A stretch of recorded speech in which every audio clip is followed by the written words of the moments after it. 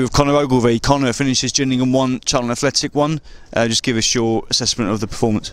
Yeah, I thought it was a good team performance. Like we said, we had a chat in there, and we're disappointed not to take all 3 points. But like I said, it was one of our better performances this year, and hopefully we can take that into AFC now. Yeah, as you say, probably one of our best home displays of the campaign so far. If you played like that in most games between now and the end of the season, you'll win more than you lose, surely. Yeah, definitely. Like I said, we spoke in there, and we are disappointed, but if we can do them every week, I don't see why we can't be up there come the end of the season. Charlton did make chances, but generally speaking, I thought our defensive shape was fairly solid. Is that how you saw it as well? Yeah, definitely. We're obviously very disappointed to concede, especially so late on in the game. But it's one of them. You've got to dust yourself down and go again for Tuesday. Of course, it does help when you've got naming a consistent back five. Are you just starting to gel as a rear guard now?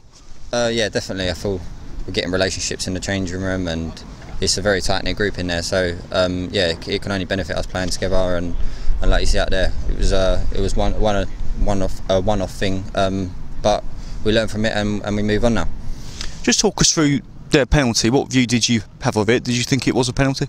Couldn't really see it from my angle. Obviously, it was other side of the pitch, but thought it was probably a bit soft. But they get given sometimes, don't they? But it's just one of them things you got to deal with it. And Bonham made a fantastic save down to his right hand side.